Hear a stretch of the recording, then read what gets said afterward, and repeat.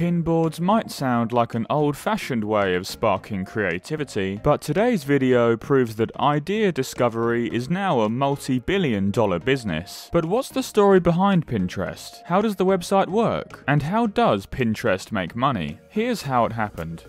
Pinterest's story is a great example of never knowing how or who inspiration might strike. Take one of their co-founders, Ben Silbermann, who enrolled in a medicine course at MIT in the late 90s, but a few years later graduated from Yale with a degree in political science. After working at Google, he quit his prestigious job along with friend Paul Sciarra, and the pair teamed up to revolutionize online shopping with their mobile app Tote. Their idea was to turn internet shopping into a social experience, where users could save their favorite items, share them with friends, and notify them when certain products became available locally. Despite the app receiving a warm reception, unfortunately online payment services weren't as advanced as Tote's browsing features, resulting in long lists of favorite items failing to be converted into actual purchases, and ultimately the closure of the app. But what stuck with Silbermann and Sciarra was the thousands of images and collections users had shared with each other and how this function could be recycled. The duo got to work on Pinterest in 2009, an online pinboard where users could categorize photos, recipes, quotes, or anything visual they wanted to share with the world, and were later joined by a third co-founder, Evan Sharp. The site started on an invite-only basis, aimed at designers who could bring their own creativity to the platform, and amassed 10,000 users within a year of launch. There were doubts over the founders' vision for Pinterest, as they lacked a clear purpose for their invention, but a belief in the human need to categorize and backing from the CEO of Eventbrite and super investor Ron Conway convinced the team to persevere. By the middle of 2012, the service reached an average of 10 million monthly users in the US, a feat achieved quicker than Facebook, Twitter, or any other standalone site in history. And $100 million of investment from Japanese firm Rakuten gave the founders the confidence to roll their social network out publicly. Sciarra also left Pinterest that year due to reported personal reasons, making Silbermann the key figurehead, and he successfully led the company from strength to strength. Over the next few years, the site continued to innovate and carve out its own niche within social media. Pinterest became one of the first social sites to introduce infinite scrolling, and as phones and their cameras grew more sophisticated, the visual nature of pins went hand in hand with the rise of smartphones. Also, the way users explore topics and boards meant that you didn't need many followers to get your content seen, providing further incentive for new members to join. As AI started to play a bigger role in Pinterest's functionality, the site moved away from its image as a social media platform and began to brand itself as a visual discovery engine. It then achieved unicorn status in 2015, with a total valuation of around $11 billion,